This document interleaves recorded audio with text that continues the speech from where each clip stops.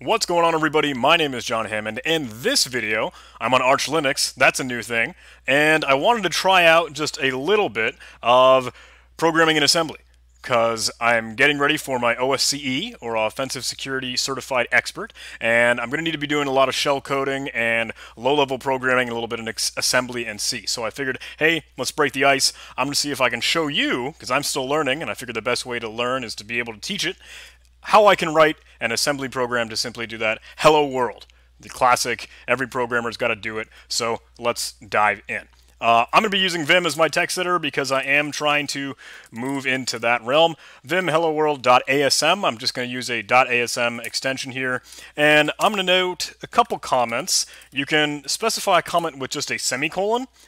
So I'm just going to say hello world.asm, just note myself here, and then a little bit of the date. So whatever, nice formalities, and it looks like Tmux is telling me nice down at the very bottom there. It is October 3rd, 2019. So cool. Now, what I need to be able to set up is defining the sections that are necessary for this assembly program to run. So the syntax to do that is simply just the word section, and then you'll have to specify what section do you want to actually create. They're prefixed with the period, and .text is actually all the program instructions and the actual code that you want to actually have happen and run. We'll end up creating another section for .data, and data will be where we can kind of define our variables or little labels that we'll use throughout the program. So what I'm actually going to do is create a variable. I'll call this message. You can call it really whatever you want. But again, that's going to be noted with a colon following it. And then we just specify kind of like a type or a way that we can define that, from what I understand, right? I'm waiting on you guys to let me know what I'm failing at. So please leave me a comment what the heck I'm doing wrong. I'm here to learn. So db is what we'll use to define bytes, and then I'm just going to end up using these double quotes to define a string. I'll say hello world, exclamation points, and what I'm actually going to do after this is apply a little argument with a comma. I'm going to supply another value, and it's going to be in hex. So I'm going to represent a 0x here, and I'm going to supply an a, and that 0xa is a new line character. And if you don't believe me, we can actually go take a look at that in another terminal up here. I'm just going to fire up Python real quick. What I have in 0xa is in ASCII, or I guess in base 10, right? That's going to be the number 10, as it is in hex. So we can actually go check out the value of that CHR. I'm just going to run that on 0xa, so hex A. And that's that new line. It's that \n. I tested this. I played with it where I just tried to include that \n inside the string, but that didn't work so well. So let's just keep moving with that 0xa. All right. Now I want to be able to actually keep track of the message length. What you can do, just to work with that, is count it out if you really want to. Okay, there are 5 letters in the words hello, 6 with a space, another 5 for world, so that puts us at 11, and the exclamation point can be like, whatever, a 12 character. Or, what we could do, I mean, it might be 13 if we include that new line, and what we could do is actually specify, hey, I want to set that equal to, and then the length with a weird notation, a $hyphen on that variable, and NASM, or what we'll end up using to actually boil this down into an object file that we can link and make an executable with. NASM will understand that to represent the length of that variable and value. So, okay, now let's move up to our .text section, and let's actually go ahead and start to write this out and display it on the screen.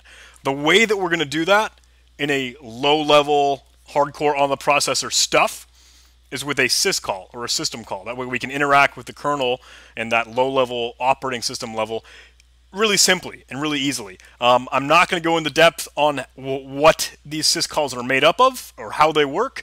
Maybe that's for another video, but I need to learn up on that myself. I'm excited to see your resources. Maybe what you can do to help me learn. But I want to show you what all of these actual syscalls are and what we can end up using and how we could use them. They're represented just by a little number, so I'm going to go ahead and create a new pane so I can show you where you can find those, because they're stored in, or at least they're kind of noted and included in a header file that you might see within C. That sounded weird. It's uni standard 32.h. I'm going to be writing a 32-bit executable because I'm trying to just learn that first. So let's do that. And locate could track that down for me. If you don't have locate, again, I'm on Arch. That's Pacman SY. Mlocate is the package name for that. But we can just simply actually check out that file and see what we have to work with here. So let me do that. And we'll see a couple of our syscalls. There is exit, which is just noted as the number 1. And what we're going to end up using to actually get this to display on the screen is that write syscall. That's going to be number 4 here. So what we want to have our program do is simply write out the hello world message on the screen and then gracefully exit. So let's get to that. Now that we know that's the number of the syscall that we want, we need to actually put it into those general purpose registers that allow assembly to work with it and run it. So what I'm going to do is move MOV as that instruction, and I'm using Intel syntax here, right? So EX, that register, we're actually going to move the number of the syscall that we want to run. So I'm going to use 0x4 because that's right, as we just saw. And if you need to look at some others, you can just use that as a reference. I'm just going to say use the write syscall, and a little comment here. And now we need to supply all of the other arguments that might come with that syscall in the following registers. So EBX, ECX, EDX, and I think then we go to like ESI and EDI. Is that a thing? I might be wrong. I'm waiting for your feedback. All right. So if you want to check out what those arguments and parameters need to be, again, I'm just going to fire up another terminal here.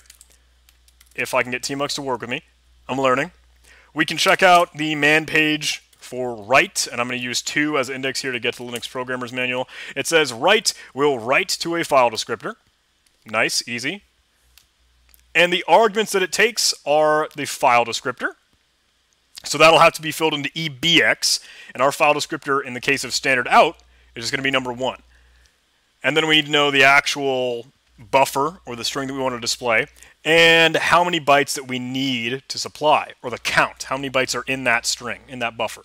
That's going to be our other argument. So EBX will be our file descriptor, ECX will be our buff, and EDX will be the count. Note that after you call the syscall, it's going to end up populating the EAX register with the return value. Since we're just writing the screen, maybe we don't care about it all that much, but for your reference, now you know when you run a syscall, it'll fill in that value in EAX, that return value. So, cool.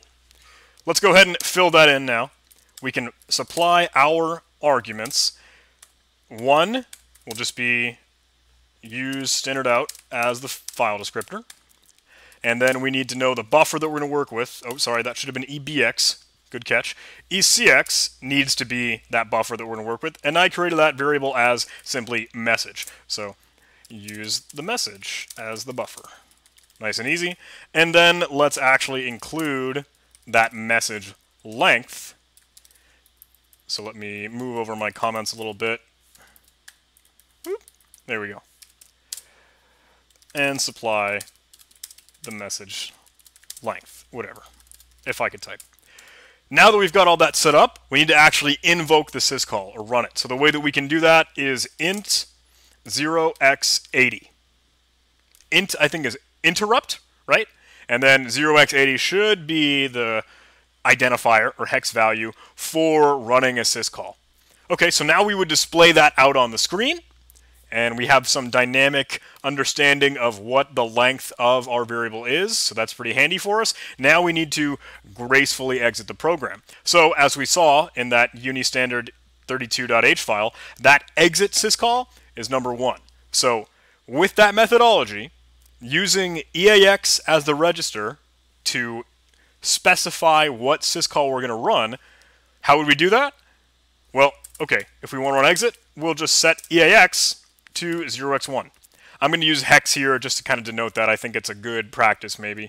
And that syntax, move EAX comma, that comma is really all those operands that will give to that move instruction, the opcode there.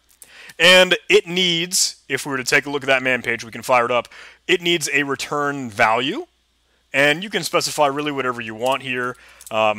you could specify like 10 just to be able to see that and watch it execute. But normally you'll see like a return 0 at the very end of a C int main function, because if it returns 0, that means success. That means everything executed properly. So now let's go ahead and run that with our int 0x80. I'll include a little comment here. Invoke the syscall. And maybe if you want to just include a comment, now gracefully exit. So I think that looks good. I think we got just about everything that we need. Oh, I'm totally wrong. I'm sorry. We don't have everything we need. We need to actually specify the label, or kind of like a function, that we're going to end up using to really run this program. I mentioned int main in C, but we need to go the level lower than that. We need to specify _start as really how we're going to end up running all of this. So that's simply _start and then a colon to denote, okay, this is what we will run. And we need to specify that also at the very, very top. We're going to end up using global _start. So that is that syntax. Now we have the data section that defines our variables for us. We have the text section that will actually run this code and evaluate it, go through and procedurally do that. Run our write syscall with the proper arguments, run our exit syscall with the proper arguments, and we are all set up. So let's go ahead and compile this. I am going to break out of this, and the way that we compile is with NASM. I think that's a quick and easy, pretty handy and good assembly. It's not... What's the right word for that? Creating the object file? I need your help. So the way that we can actually go ahead and run that is by running NASM with TAC-F, and I want to specify elf32,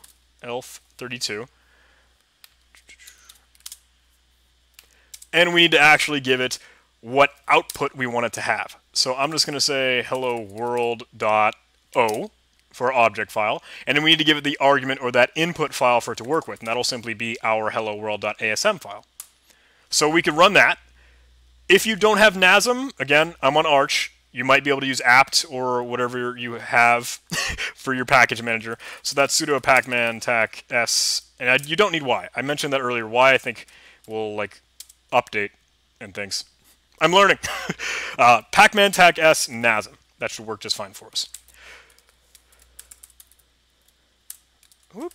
Just trying to fill my terminal up with the instructions so you guys can see that just fine. Now that we have that hello world.o file, let's go ahead and make that the executable.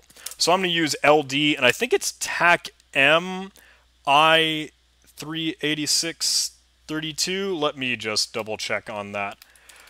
Get my notes off on the side. Normally I don't use notes when I record, so everything is awful. But this one might be a little bit better. I guess we'll see. Okay, cool. It's elf. My bad. i386. elf _ i386.